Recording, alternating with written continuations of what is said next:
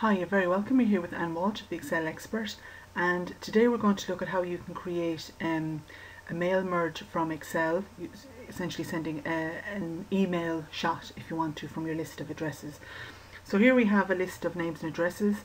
Now if you notice up here, I've actually parked all the headings right at the very top, and the reason for that is that when we're doing the mail merge later on, the first thing Word looks for is this very first heading here, and this makes it much easier to do the mail merge if our headings are up here. If the list is further down the page, what you'll end up is that instead of having things like first name, surname, postcode, you'll end up with things like D1, E1 and so on, and it just makes it a little bit more difficult to navigate. And here I just have my email addresses. Okay. So first of all, I have my list set up as usual. I'm just going to Microsoft Word and I begin with my mailings. Start mail merge, and I click on email messages. Now I should warn you that when you create this email messages, and when you hit the final step, which is finish and merge over here, the email messages actually go instantly, so you just kind of need to be aware of that. I've chosen that. Next step is select recipients.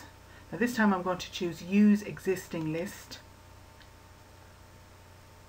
So I navigate here quickly to where I know I have my folders set up, my file set up. Okay, and it comes up here with a prompt mail merge list select table, and notice there's a tick in the box that says first row of data contains column headers, and always try and set it up with column headers. Click OK. Now the next step then is that we have to kind of marry our blank email address with this list, and the way we do that is via this option here which says insert merge field. Okay, and you see there's my list, my title, first name, surname. So I click over here and I just go dear, and I'm just going to go title. Make sure you put a space between the title and then the surname. I would like to invite you to our next event to be held at the end of August. Alright, so essentially I'll write the rest of my information in here. The next step then is, before I've actually kind of married them, don't worry about the email addresses yet, we'll come to that. Alright, we'll do a quick preview of results. You see up here, this allows us to just have a very quick preview of it before we do. Click on preview results, and the last step then is just to go to finish and merge. Okay. Now you need to go to the third one down which says send email messages.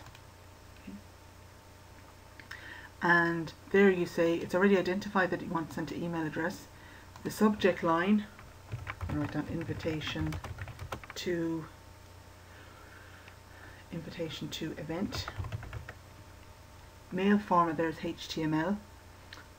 And if you want to just do a very quick test, what you could do is maybe pick all, or maybe just pick the first one or two records. Okay. Now, just to sort of be aware of that, so it might be a good idea just for you to do a little test run before you start. So you might just say, look, I'm just going to send the current record, or from records 1 to 3, you know, and just have, you know, a few kind of safe people at the beginning. Now in this case I'm going to click all, and then I click OK, and you see that it's going to do its thing. At this point in time it's actually sending, alright, it is actually sending all those email addresses, those emails.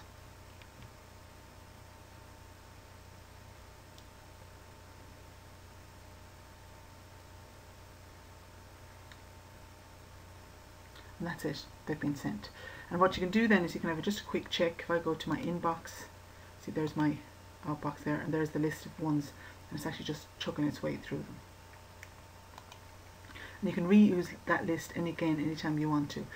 Now the only problem with this is that if you use this on a regular basis, and if you have a lot of email addresses, you can be flagged by some of the providers as being a spam. So in that case it might be a good idea to look into something like Aweber, which is like an excellent, probably top of the range, excellent package for email addresses. Another one you can look at maybe is MailChimp, which a lot of people like, and which is free for up to your first 500 subscribers. Right. I hope you found this useful. Take care. Grumma Haggett Slán.